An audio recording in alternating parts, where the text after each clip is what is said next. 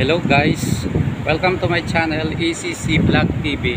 Today my video is related about the safety of the ship or my basic safety experience.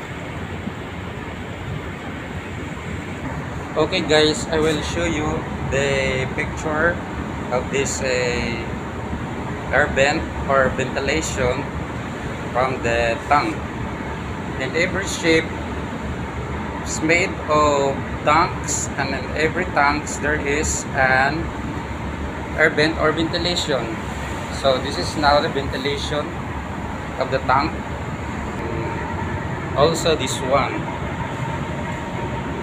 Why we keep maintain or care about the ventilation of the ship, and how is it important for our safe voyage.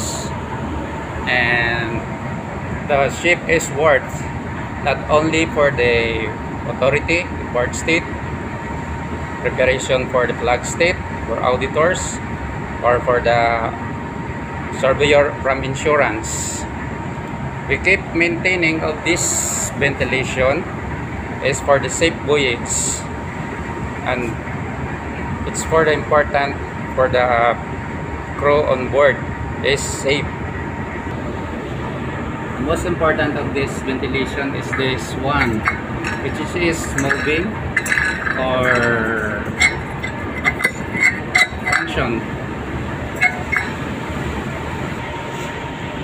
and also their pipes, and they keep it very strong, make it strong and not so rusty.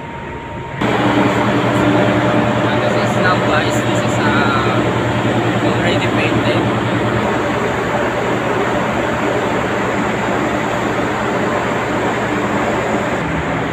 We must thank guys that we cannot say that we love our company, but to love our jobs, our works, our duties and responsibilities is enough for the company.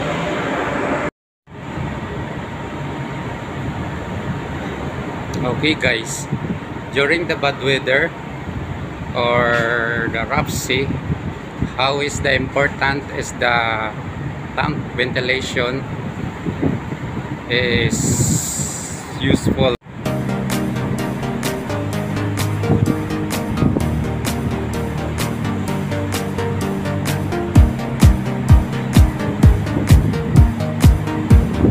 Okay guys, I will continue.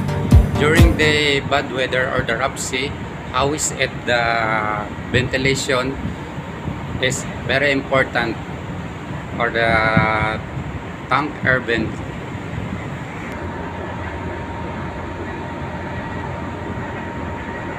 It's like this ventilation guys. This is the very important when the ship is in the rough sea or the bad weather. This one, when the water is, when the sea water is come in the deck and the level is here, this will be rise up to cover the entrance of the seawater going to the tank like this. That's why this is very important that it is function up and down or working or keep moving. And we must thank guys that for everybody's safety is our first priority. We keep it always think positive for our lives, the safety, and for everybody's benefits.